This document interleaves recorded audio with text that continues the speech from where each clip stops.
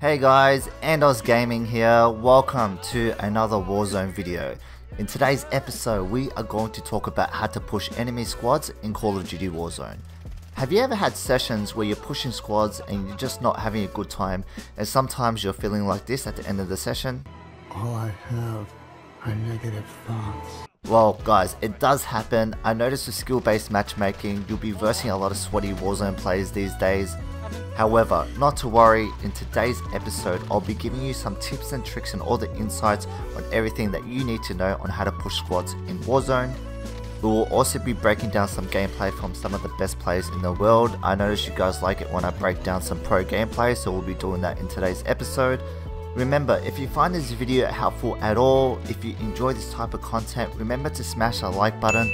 The goal is to hit 50 likes for today's episode, so if you could smash that little thumbs up button, that would be much appreciated. Also remember to subscribe to the YouTube channel andos.gaming. I come out with a lot of tips and tricks videos. I break everything down so it's easier to learn. I also like to analyze how the best players in the world do it. I break down their gameplay and give a different perspective.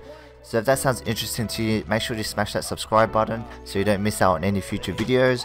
And again, thank you all for the support and thank you for watching my content. But without further ado, let's begin. In today's episode, we're going to be breaking down some gameplay from GDbooya. He's one of the top Warzone players in the world today.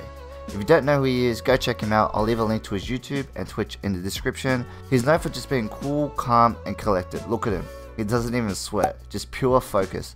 So let's see what he does here and see what we can learn. So he's got a UAV here. There's 3 enemies in total. 2 of them have high ground and 1 guy's on the left.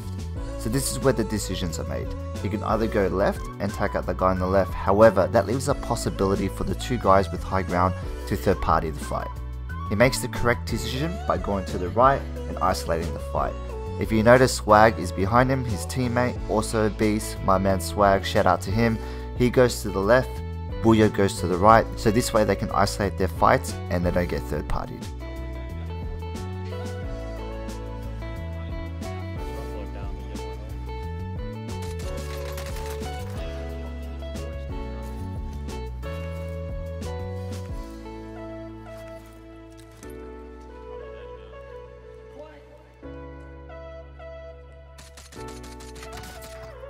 As you can see, GDbooya's aim is amazing. However, that was a little bit fast, so let's rewind that.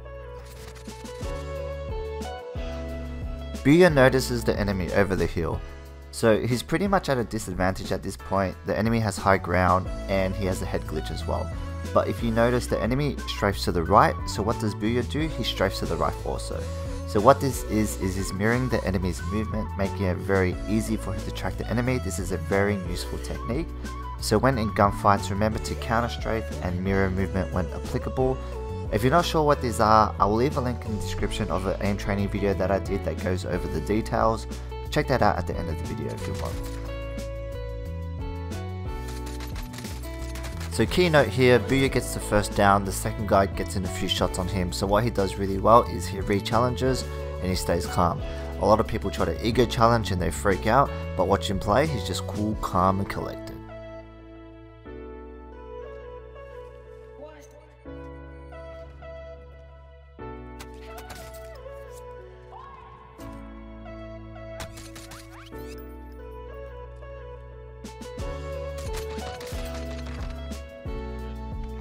If you notice, he's always checking his left flank because there was someone there before that he didn't kill. I'm not sure where he went, to be honest.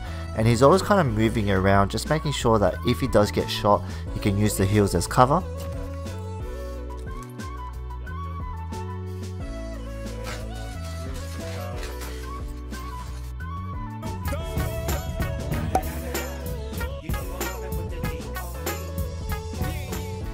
If you appreciate that breakdown, remember to sub to the YouTube channel at andos.gaming. I'll be doing a lot more of those in the future. And if you enjoy this type of content, remember to smash that like button as well.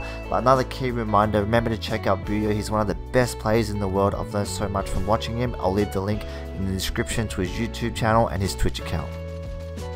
In the next section of the video, I'll be breaking down some of my own gameplay and giving you guys some tips and tricks, so I hope that helps. So as you can see here, we have a bounty, we have a vehicle, and we're about to push this squad. Can you take us to green? One of my teammates is driving.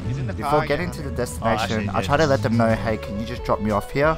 If you notice here, I marked the spot green where I want to get dropped off. The best case scenario is try to pick a place where you have cover and high ground. I'll call these power positions. You want to be able to attack without too much risk. Maybe not. I might jump out. Call UAV. Come on.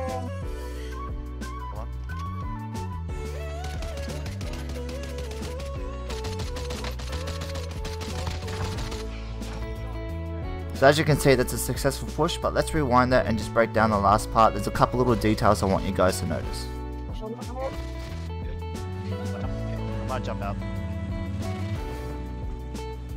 Notice how we get out the car here. We get up before the driver stops. So this is what you want to do when you're pushing squads with vehicles. You want the driver to drive a bit further so they can distract the enemy while you get off beforehand and you can take the enemy by surprise. Another key note here, notice how I'm always moving. Even though I have high ground and power position, I'm always moving, always strafing while shooting, just to make sure I'm not an easy target.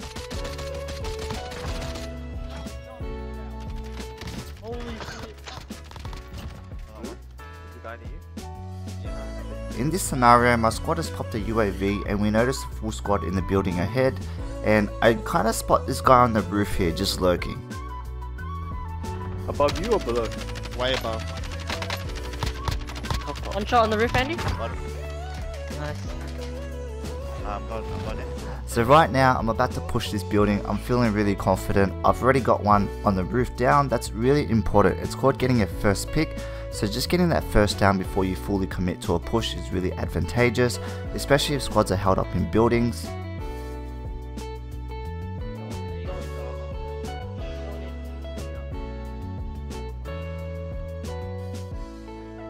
Oh, so many people, guys.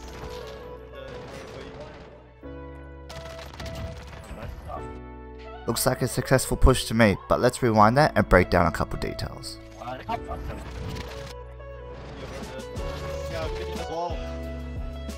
Oh, so many people, guys. Okay, this is my thought process at the moment. I've just downed the second guy and I've got some split decisions to make.